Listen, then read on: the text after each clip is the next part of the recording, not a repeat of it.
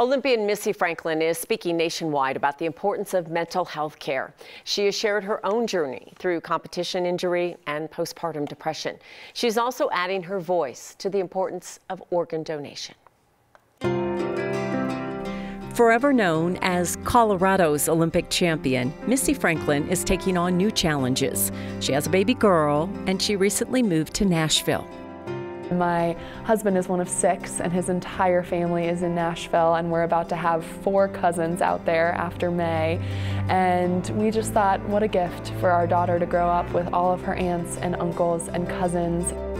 Missy is an only child and incredibly close to her parents.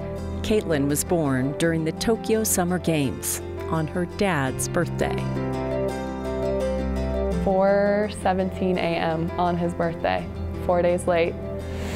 So that was obviously so emotional to begin with, but to have my daughter come 4 days late on the morning of my dad's birthday and to know that forever they will share a birthday is so special. The Franklins plan to move to Nashville too, after and when Dick gets a new kidney. He is an end-stage kidney failure, and he's been on the transplant list for months.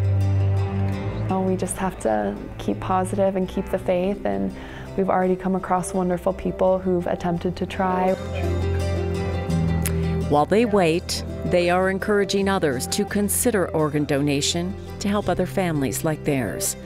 Missy's faith is strong, and she believes her dad will get that second chance, and she hopes that donor knows the significance of the gift. To our living donor, if we do get one, they are giving a daughter more years with her father. They're giving a granddaughter more years with her grandfather, a wife more years with her husband, sisters and brothers more time with their brother. They're giving the gift of time. There's no other way to do that, and there's no greater gift to give than the gift of time.